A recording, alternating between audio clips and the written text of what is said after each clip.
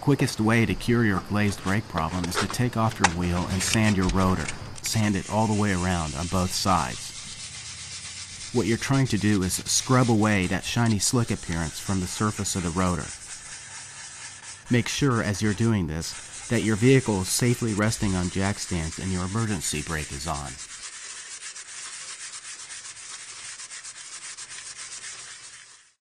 If you know how to remove your brake calipers and bracket, it will make your job of sanding easier. Now I can easily see both sides of the rotor. The front side has that shiny, glazed appearance. The back is glazed too, but it's far from smooth and shiny like the front. Rust, pockmarks, and lateral indentations cover the back. This tells us that the calipers are providing uneven pressure and may need to be replaced.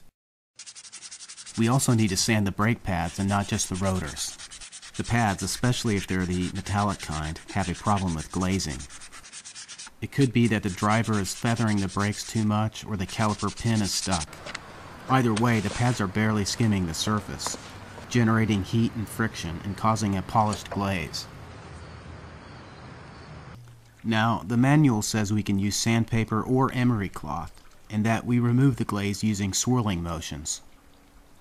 The grit of the sandpaper is not specified. I have used fine grit and coarse grit sandpaper in the past, and either one works well.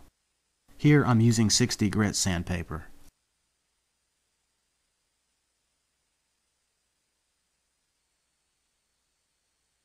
The bigger question is, why are your brake pads skimming the rotor surface in the first place?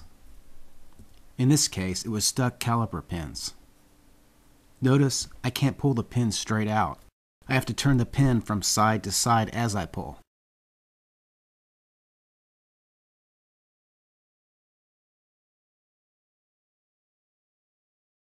Notice also the lack of rust. The pin was stuck and yet the surface was clean and lubricated. The rust was behind the pin's rubber sleeve, which had to be removed, the whole wire brushed and filed.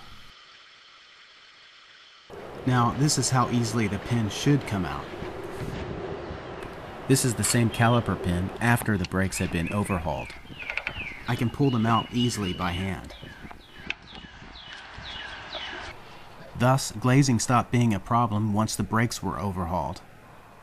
The rotors wore evenly on both sides and the squeaking sound vanished.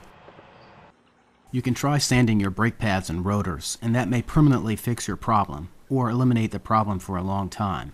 Or you can install quality ceramic brake pads, and that too might be a permanent fix. But it could be your brakes need to be replaced.